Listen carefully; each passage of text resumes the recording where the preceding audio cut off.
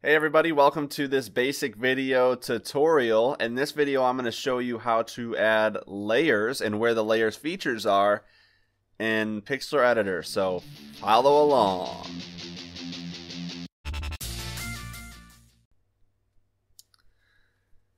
So all of your layers that you have in your image, so right now I have two different kinds of text and then I have a background. That's all can be found right here in the layers panel. So it says that I have my text that says airplane, which is right there. It says I have my text coolest airplane ever, which is right here. And then I have my background, which is the airplane. So you can move these layers around. For example, let's say I pick the airplane image, or the airplane one. Right now it's behind coolest airplane ever. However, if I moved it up like this, now it's in front of it. So I can put it in front, I can put it behind.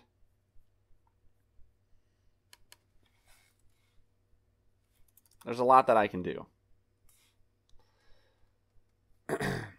Also in layers, if I wanted to, another thing that you're going to use at some point is going to be this layers tab. So layers tab's up here at the top. If you click on it, you have a whole bunch of different options. So if you want to create a new layer, you can. You can duplicate layers. Merging visible, this is really popular. So if you want to merge everything and then you want to select all, because right now if I try to copy and paste this to somewhere else, it might not get it all. It might only take the background, or it might only take the selected layer, which right now is airplane. So you really just want to merge visible. If we do that, see it all merged into one layer. So that's a great feature. You can flatten the image. There's different kinds of layer styles. And if you really want to take photo editing seriously, layers are a big part of photo editing.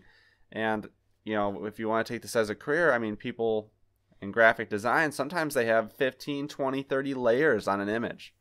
So right now I only have 2, but as you get more and more experienced, you'll add more layers and you'll get more comfortable with it. So I hope this helped understanding the basics of layers. If it did, give it a thumbs up. Otherwise, I am signing out, and I will see you guys next time.